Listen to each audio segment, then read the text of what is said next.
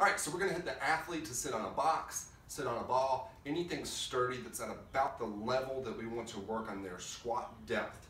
We're then gonna get their hips and knees positioned in whatever's most comfortable for them, or if we've done some testing to determine what their best position for squatting is, we'll get them positioned there. They're gonna bring their feet underneath them, lean forward so that if a barbell was on their back, that barbell would be positioned right over the middle of their feet. They're gonna get everything tense from their core to their hips. They're gonna unweight their butt off that box.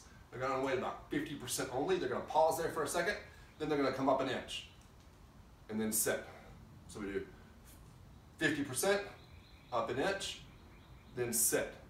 And repeating that's gonna really help an athlete own the bottom position of their squat. And you'll see that when they get good in the bottom position of the squat, and you get a good setup, everything in between will kind of clean itself out. But just really be strict about that.